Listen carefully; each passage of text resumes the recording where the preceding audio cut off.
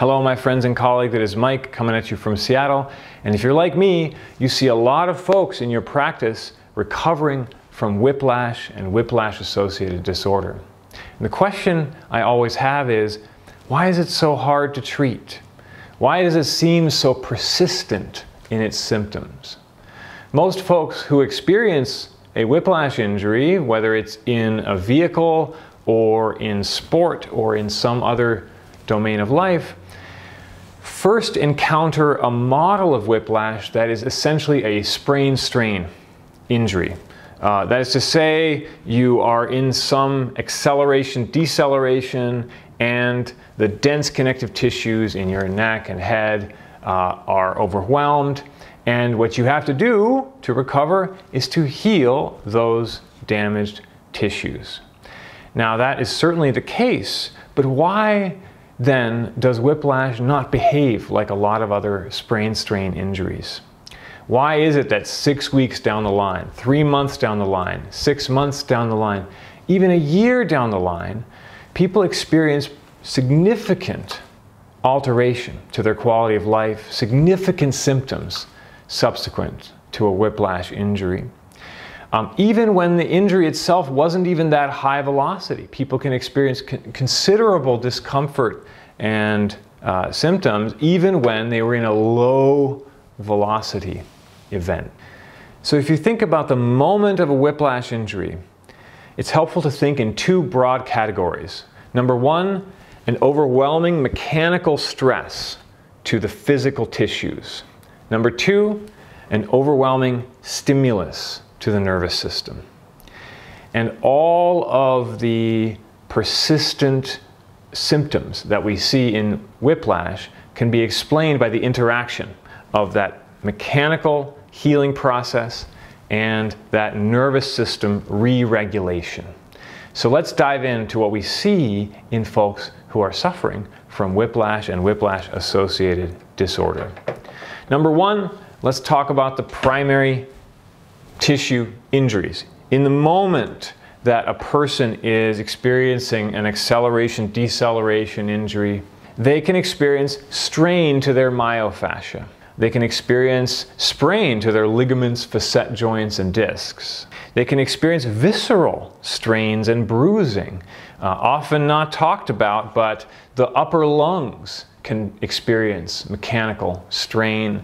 The organs that are solid in the lower thorax, like the liver and spleen, can experience bruising from a seat belt, which can later alter breathing patterns, etc. The throat and vocal column can experience strain, which results in changes to vocalization and swallowing. You can certainly experience nerve injuries, and those fall on a broad spectrum, from very mild to very debilitating. Nerves exiting the neck and descending. You can also experience mechanical stress to the brain itself, the tissue of the brain, and that falls into concussion. Again, a spectrum from mild to severe injury to the brain. But shouldn't these primary tissue injuries just heal on some reasonable timeline? Well, the reason they sometimes don't is because of feedback loops. Because some output of a primary tissue injury is driving other phenomena that cause the disorder to persist. And that's how we have to think about it, and that's where we can put our energy as clinicians, is in trying to lessen those feedback loops, to take energy out of the storm, as it were. One of those feedback loops has to do with altered perception of movement and space. In addition to being structural elements, the dense connective tissues of the neck and head are sensory organs. They are proprioceptive organs. And so your ability to point your head in a direction, your ability to sense where the ground is, to coordinate movement, to make sense of a complex physical environment, all of that depends on an intact flow of sensory information from the connective tissues of your neck and head. And if those are damaged, you also have an altered perception, perhaps, of your physical environment, which can be dysregulating. You will also often see folks with whiplash injury who have acquired some movement patterns that feed back on tissue inflammation and threat perception. There's something in the strategy of movement that they have acquired that irritates tissues further, or that drives a perception of vigilance and threat. Speaking of threat perception, a huge piece of whiplash is trauma, an overwhelming stimulus to the nervous system which leaves debilitating persistent effects. So everything you will see in a trauma response, you will see commonly in whiplash disorder. You will see protective and avoidant behaviors, such as hypervigilance, hyperreflexia, dystonia, dissociative spectrum, everything from feeling a little bit spacey to full-blown depersonalization. You will see increased perception of pain in folks with whiplash disorder. You will see dysautonomia, dysregulation of the autonomic nervous system. That means altered breathing pattern, altered muscle tone at a systemic level. You will see inflammatory dysregulation systemically and locally. And you will see sleep disturbance. You will also see significant mood alteration in someone suffering from whiplash and whiplash-associated disorder. Folks will have real challenges with their mood, with their affect, and this is a big barrier to further recovery. This can really accentuate their suffering. Finally, as they move through their lives, you're going to see behavioral impacts that themselves lengthen the recovery period. You'll see impact on how someone drives, how someone sleeps, how they read, how they navigate space, how they engage in social situations or don't, and how they engage in habituated inertia, how they despair over the immovable obstacle of their own health.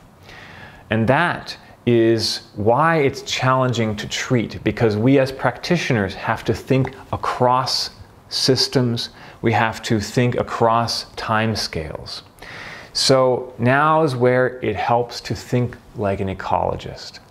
It helps to focus on the interfaces between body systems.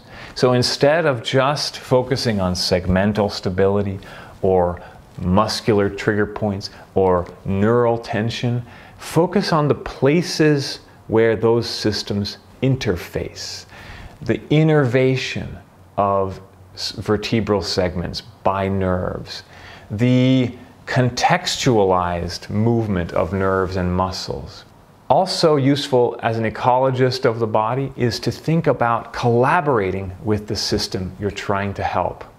Learn from it in context. So as much as you can, have someone reenact or recreate real-life situations that are meaningful to them, and then observe how they navigate those situations. How does the neck move and engage? How does perception flow in those real-life, meaningful contexts?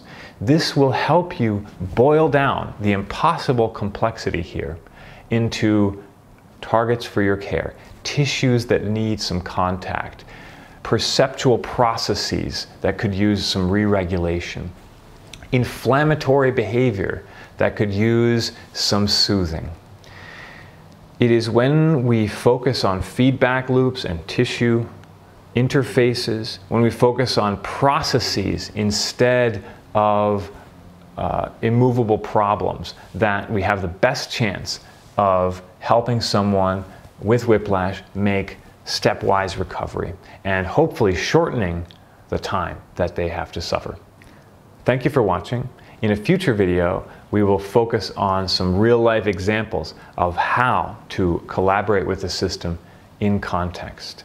And if you're interested in learning more, I teach a class on whiplash treatment, which is online and open to any healthcare practitioner.